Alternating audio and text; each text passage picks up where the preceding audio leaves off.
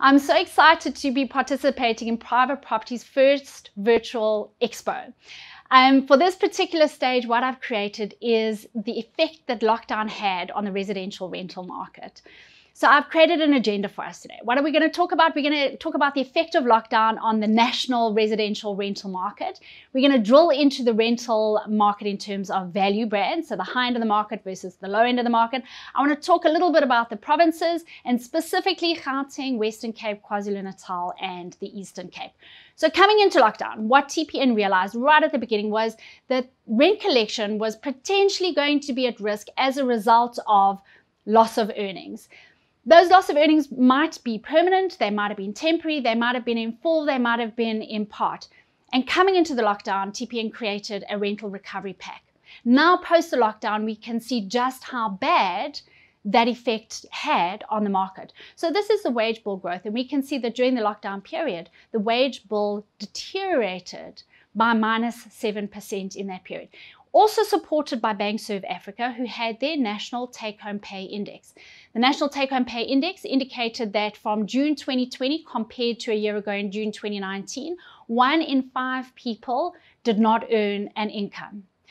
In fact, it was worse in the weekly wage and casual wage earners, where 35% of those earners did not earn an income in June 2020 when compared to June 2019. And for our monthly earners, it was 9%. So nearly 1 in 10 monthly earners did not earn an income for the month of June 2020 when compared to June 2019. And that was driven as a result of, for example, in our retail market, we had negative growth of 49, nearly 50% in the retail market, as well as in the manufacturing output, nearly 50% deterioration in output in manufacturing as well. So how did that affect rentals in Q2? Well, coming into Q2, in Q1, we had 81.5% of tenants in good standing.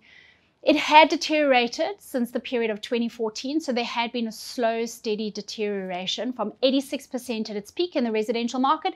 This particular graph that I'm showing you now, the green line is the residential rental market, and the blue line is the commercial rental market. And you will see back in 2008, 2009, when we had the global financial crisis, that residential rentals deteriorated to 71%. What do I mean by good standing? Well, a good standing tenant is a tenant who has settled their account in full. And that is any arrears that were brought forward, the rent that was charged for that particular month, and any additional charges that the tenant might have. Things like utilities, parking, etc. That account needs to be settled in full by the end of the month. So at the global financial crisis, at the bottom of that, peak of the crisis, but the bottom of the rental payment collection, 71% of residential tenants were in good standing. We had that slow climb up to 86% in 2013-14. And as the market in general, the economy of South Africa has been on a slow deterioration since that period, we've seen a slow deterioration of rental collections as well. Q1, coming into the lockdown, 81.5% of tenants in good standing. Q2, the lockdown happens. People are restricted from being able to move. People have lost their income. And the result of that is an 8% deterioration in tenants in good standing, down to 73.5%. Far more severe, however, in the commercial market, where you'll see on the blue line, coming into lockdown, 77% of commercial tenants were in good standing with their rents. And in Q2, that deteriorated down to 50%. In other words, only 1 in 2 tenants able to make full payment on their rental agreements. What does it look like from a recovery perspective? Well, during the months of July and August, we've seen maybe a percentage improvement in the residential market. It bottomed out in the month of May at 71%. And so we've seen a slight improvement, but nothing exciting. It's flatlining at around about that 73, 74%. In the commercial market, we've seen recovery in the retail sector. Retail is performing the worst, and they're sitting at 45% of tenants in good standing. Industrial next, at 58% of tenants in good standing, and offices the most paid up at 67% of tenants in good standing. Next, I want to share with you the Market Strength Index. This is a combination of demand for rental properties as well as supply of rental properties. It's a survey that we put out. And you will notice that the green bar at the top indicates the demand index. So how much demand is there for rental properties from tenants at the moment? And that green bar slowly deteriorating over a period of time. The blue bar indicates supply. So how much stock is on the market available to tenants at the moment? And you'll see that that blue bar is starting to increase as more stock becomes available and less tenants are available. Why are less tenants available? Well, so many tenants, as a result of having lost their income, have moved in with friends and family. Also, on the buying side, we've seen this wonderful growth in first-time buyers in the below 38 age group. And so we're starting to see, and that's our tenant market. So we're starting to see a shift in terms of people who have lost an income moving in with friends and family, and people actually being able to move into home ownership, driven by, as a result of these really low interest rates that we have at the moment. From a supply side, though, we did have quite a lot of construction in the 2018-2019 period. So a lot of properties coming onto the market at that particular point in time. Coupled with, during the lockdown, we also had a change in short-term rentals. So because of the restriction of short-term letting, many short-term landlords moved their properties from short-term let into long-term let, also growing the stock of properties during this lockdown period. What does that then do to rental escalation? Well, as a result of having a market where there's an oversupply of properties, more properties available than tenants looking, that drives down prices. So we've seen from a peak of nearly 6% of rental escalations year on year, that is deteriorated in the lockdown month to 1.6%. So currently, at the moment, what does it look like? A 1.6% increase on rent year on year at the moment. And certainly there are areas that are finding it more challenging. Definitely in our upper end of the market, rents above 12,000 Rand, we're already seeing in Q2 negative escalation. So we're seeing prices reducing in the upper end of the market, driven by that downscale of people into the lower rental brackets. So what does that do overall? It drives up vacancies. So vacancies, there are more properties that are available as tenants have a world of choice for properties that they can choose from. And we've seen vacancy rates now at the highest point that we've been surveying the data, and that's at 11.3% vacancies nationally around the country, increasing by 4% in the last 2 quarters. So in Q4 of 2019, that vacancy rate was only down at 7.47%, popping up in Q1 to 9%, and that was pre-lockdown. And then in the lockdown period, moving up to 11%. This particular graph now talks about consumers in general in terms of their overall credit scores. So what TPN does, our entire active tenant database, we rescore every month. We rescore them every month to see what is the risk of our client's portfolio month on month. And you'll see the blue line running along the x-axis, and that tells us the overall score of all tenants around the country as a percentage. TPN scores our tenants as an A, a B, or a C. An A is an excellent tenant, a B is a good tenant, a C is an average tenant. Those are our quality tenants. That's what we're scoring here. Our delinquent tenants would be our E's and our F's, an E being below average and an F being poor. So we're scoring our quality tenants, A, B's, and C's. And you'll see in the month of April, coming into lockdown, 67% of tenants around the country were scoring A, B, and C, quality tenants. In the month of May, that increased to 68%. Fascinating, although not so when you can explain it. So what happened in the month of May? Many credit providers, as well as landlords and estate agents, went out and said, we are going to give payment holidays. We know people haven't got an income, so let's give consumers payment holidays.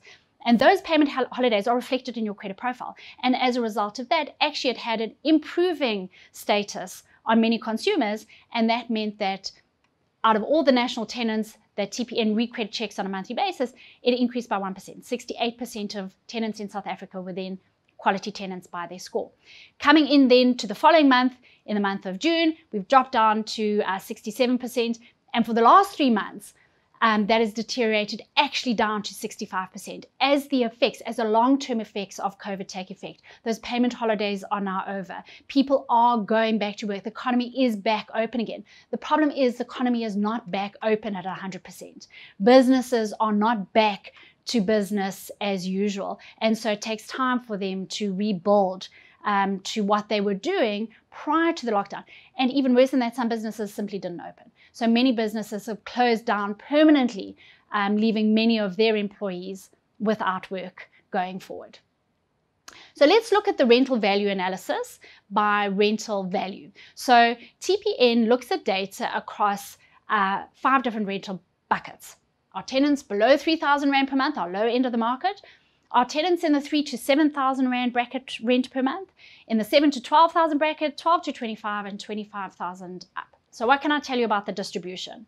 Importantly, our high end of the market, our rents above 25,000 Rand per month, you'll see that that distribution is only it's less than 1%. 0.9% of the market rents for above 25,000 Rand per month.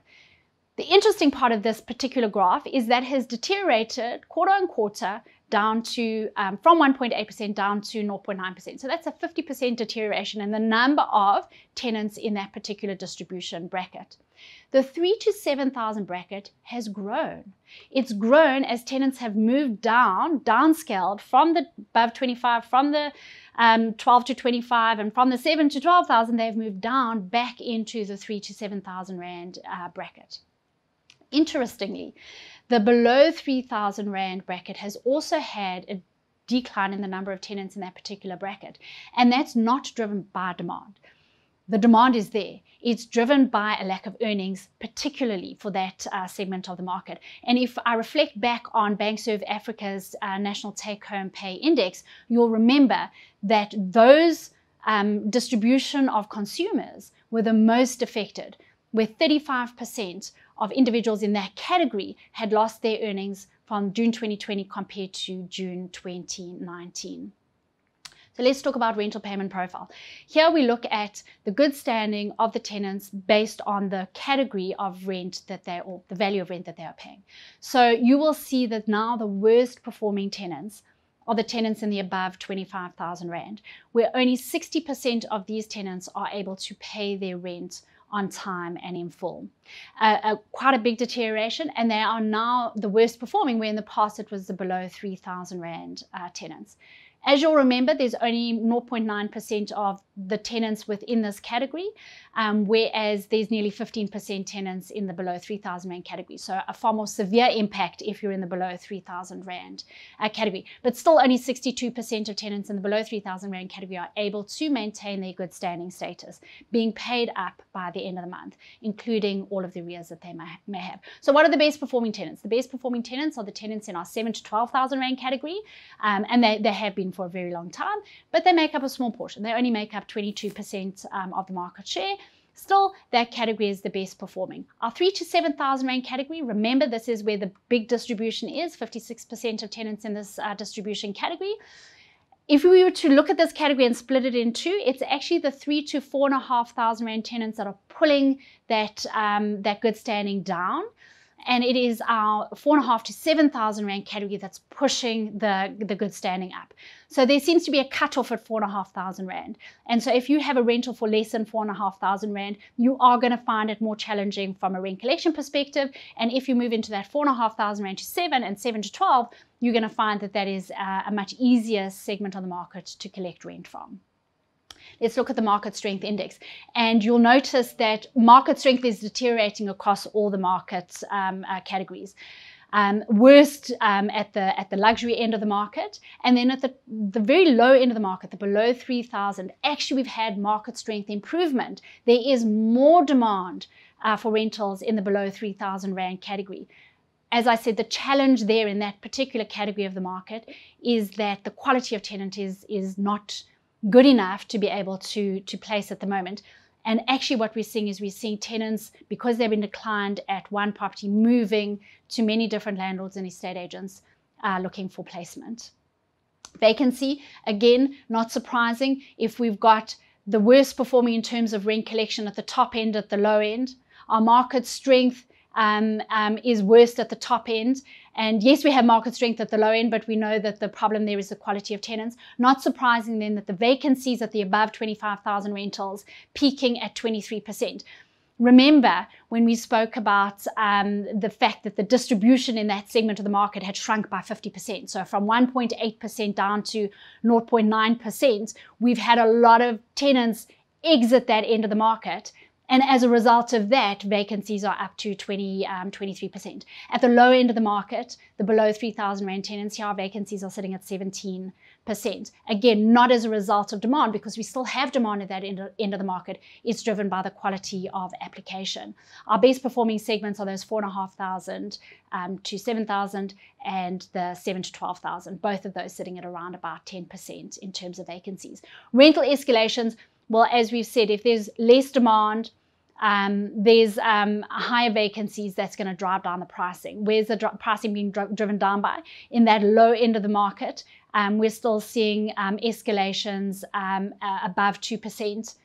On average, we're seeing them at 1.6%, but in the luxury end of the market, there's negative escalation. So we've already seen price reductions. I can tell you that for Q3, the preliminary data shows us that not only is it the above 12,000 segment of the market that we're seeing negative escalation, but that has now crept into the 7 to 12,000 Rand market. So even in that mid-tier 7 to 12,000, we're starting to see negative escalation coming through as more tenants downscale. So provincially, what are we seeing from a provincial perspective? Western Cape remains top of the pops. So Western Cape historically have always been the province that has had the easiest time in terms of getting their tenants to pay their rent on time and in full. And that still remains above 80% in the lockdown quarter. And in fact, Eastern Cape is such a fascinating province as well, because they've maintained at a 79% in good standing as well. Remember that overall, nationally, 73.5% of tenants are in good standing, and Gauteng, being that dark blue line at the bottom, they're sitting at 71% in good standing, and KwaZulu-Natal right down to 70% of their tenants in good standing. Literally, they're nearly 1 in 3 tenants battling to pay their rent on time and in full. So we've got it in terms of our escalations. Western Cape, and that's the red line at the top. You'll see how that's come off its high of 8-9% in the past, and we've had that slow deterioration, but really escalating in the lockdown period. They're sitting at 0.5% escalation at the moment. To be honest, they've had the benefit of higher escalations leading up to this point, and that was driven by semigration down into the Western Cape province. The wheels fell off in 2018 when we had the drought, and property prices were so expensive that many people chose to slow down on those semigration moves, and that had an impact on the rental price escalations. And we started to see not only from a sales perspective, but also from a rental perspective. Already from 2018, we started to see a deterioration in Western Cape's high escalation prices. Compare that to Gauteng. Gauteng kind of checks the national average, and we're sitting at around about 1.5% escalation for our Gauteng properties. From a Q3 preliminary data, I can tell you that Western Cape has entered into the negative escalation. So they're the only province now to have entered negative escalation preliminary for Q13. Market Strength Index. Gauteng and Western Cape, the worst performing. So both of those, market strength is sitting at 38%. 50% or 50 would be market equilibrium. 50 would mean that we have sufficient demand to meet the supply. Anything above 50, we have a market that has more demand than supply. Anything below 50, and we have a market that has, it's oversupplied, it's overstocked. And Western Cape and Gauteng absolutely sitting in that overstocked scenario, and that will then drive vacancies in those two particular areas. Eastern Cape absolutely hasn't benefited from construction leading up to the lockdown, and as a result of that, we still see a market that has sufficient demand to meet the supply, and KwaZulu-Natal slightly below that at 45. KwaZulu-Natal will be affected by those short-term lets. So in our areas where we have coastal towns, where we have Airbnbs and holiday lets, those sort of areas will be affected as those properties move off the short-term let and into the long-term let market. So let's look at the vacancy rates provincially then. We've got national, as I said, at 11.39%. Gauteng sitting at 11% as well. KwaZulu-Natal up to 13%. And Western Cape still sitting at 9.8, so the best province in terms of our vacancy rates. Right, let's drill down into Gauteng, and I've only got a couple slides per province, and this was really to show those market strengths on a per province basis. And you'll note how the green bar, that being the demand, deteriorating and getting thinner and thinner and smaller, driven in the past as tenants had longer stays in properties. So we were showing that the TPN data was indicating that up to 2 years, the average stay in a property was up to 2 years. As tenants chose just to remain longer in properties. And that was driven by, as we know, there was low escalations, and so tenants were able to negotiate those lower escalations and stay where they are. Because ultimately, you rather have a tenant in your property for longer and not have to pay the costs associated with placements, commission finding a new tenant, the maintenance, the cleanup, and a potential 1-month vacancy as you turn over to your next tenant. But we have also seen, coupled with that, a growth in supply in the Gauteng area, in particularly the 2018-2019 period, as there was a lot of construction and new builds coming into the market, and those new builds were really being pumped into the residential rental market space as opposed to the sales space. Sales, as we know, have been very weak, and so a lot of those new builds came into the rental market stock. How did that impact in the different areas? Well, the worst vacancy rates were felt in the areas of Sandton, Soweto and Randburg. Sandton absolutely because they're at the high end of the market and a lot of those tenants were downscaling.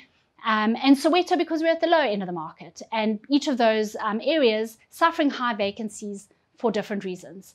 Areas like Centurion and the West Rand suffering the least at only 5.7%, for example, for the Centurion area. So let's look at the Western Cape. The Western Cape, I love this graph because this really shows how the Western Cape demand was so high in 2016, and as semigration was happening and people were moving down, that demand stayed really high. Those green bars stayed really high, and there was so little demand, there was so little supply. Those blue bars, there was so little supply of property in the Western Cape. And then 2018 drought, and semigration stopped. People stopped moving down. Not just a semigration problem, but a holiday problem as well. 300,000 less people to the Western Cape in the year at that year end, and that drove landlords to take their properties off the short-term let at that period and put it into the long-term let, driving up supply as a result of that. And because the Western Cape had those extraordinary good rental escalations in the past, that then drove up prices, making it more or less affordable, less people then in the market looking. Vacancy rates then felt the least in the northern suburbs. As we know, the northern suburbs are the more affordable suburbs in the Western Cape area, and so those vacancy rates only sitting at 6.6% versus places like the Winelands and the southern suburbs and more expensive areas, the vacancy rates. To be fair, the Winelands are probably driven by those Stellenbosch areas where we have a lot of student accommodation, and as we know, the varsities were closed, no one was in res, no one was renting for student accommodation, and therefore pushing up the vacancies in those areas as well. So let's look at KwaZulu-Natal. From a KwaZulu-Natal perspective, again, we've had, it kind of tracks, the market strength kind of tracks along with that 50%. Sufficient demand, sufficient supply, a really comfortable position for KwaZulu-Natal.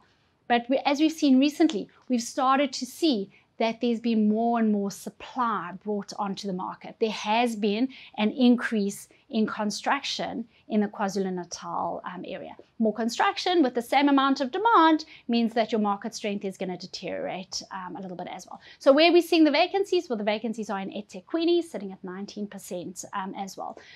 Driven twofold, the low end of the market rentals. We know that KwaZulu-Natal has low end of the market rentals, also driven by the short-term lets coming back into the long-term let market. Let's talk a little bit about the Eastern Cape then.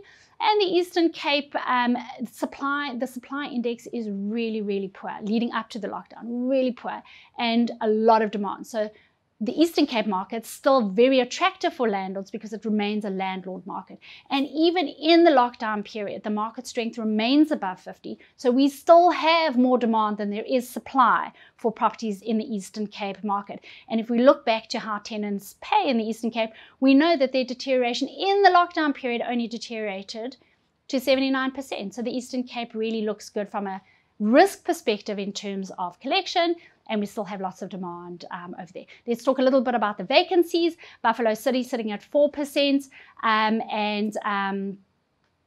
and Port Elizabeth sitting at just below 10 at 9%. So still not bad vacancies considering where Sandton and Soweto are sitting at 20%. Our 5 smaller provinces, just in closing, also sitting with sufficient market strength. We're sitting with enough demand to meet the supply in our 5 smaller provinces. Folks, that's the end of our session for today. I've really enjoyed presenting the TPN rental analysis for quarter 2 and quarter 3, our lockdown periods.